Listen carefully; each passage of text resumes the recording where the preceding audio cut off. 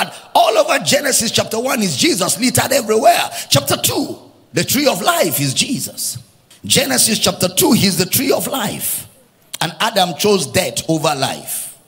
Everything created for him and everything made by him and through him and for him. Genesis chapter 2 verse 18. It is not good for a man to be alone. That's Christ. I will make him a helpmeet. Ezra, one who rescues you from trouble. That Genesis 2:18 is not marriage. The wife is not the helpmeet. The wife can't rescue you from trouble. So he was talking of Jesus using marriage as a parable. Jesus is the help for man. He's the Ezra, the help meet for man. In the tree of life we see Christ Jesus hidden in that activity. And how many of you observe that before the scriptures talks about Ezra, I will make him a help.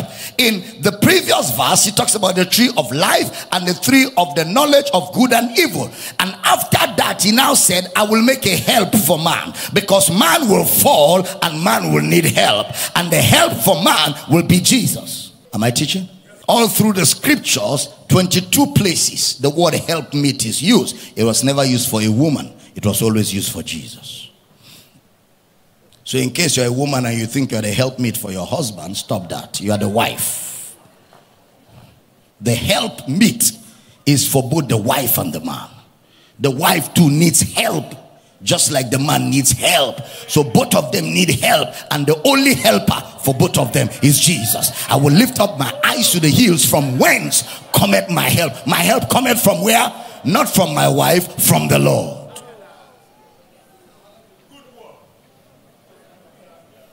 My help cometh from the Lord, the maker of heaven and earth. Teaching good. So let me add this very quickly. The scriptures are meant to confront you.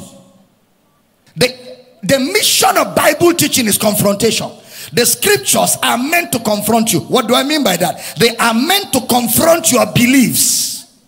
The scriptures are not written to agree with you. When I'm teaching, people come on my page, I don't agree. He has not even had anything. I don't agree. That's an illiterate talking. Intelligent people don't talk. They wait to hear everything. When they have had everything, they ask intelligent questions.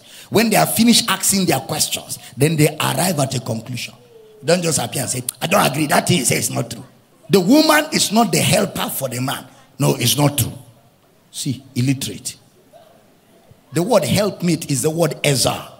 Ezra is used 22 times and it is only used for God. So God is the helper of both man and woman. The wife is not the helper, it's God, Ezra. And where that verse was written was after Genesis, where the tree of life and the tree of the knowledge of good and evil. Then God says it's not good for a man to be alone.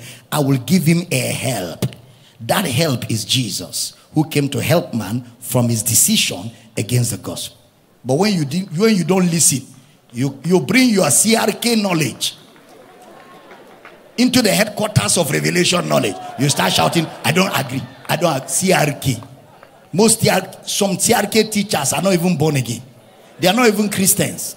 They are smoking and teaching. Genesis chapter 1, chapter 1 verse 1. Then that year you learn, you now want to come and be disagreeing with revelation knowledge. Is something not doing you? The scriptures are not written to agree with you. The scriptures are written so you agree with them. You are the one to agree with the scriptures. That's why it will confront you. Profitable for teaching, didascalia, explanation, scriptures, which is to convince you, reproof, lecture, which is also to bring you to correction, ephanatosis, which is to set you right, and then out of that to instruct you, which is spiritual growth. The scriptures are not for you to agree with them.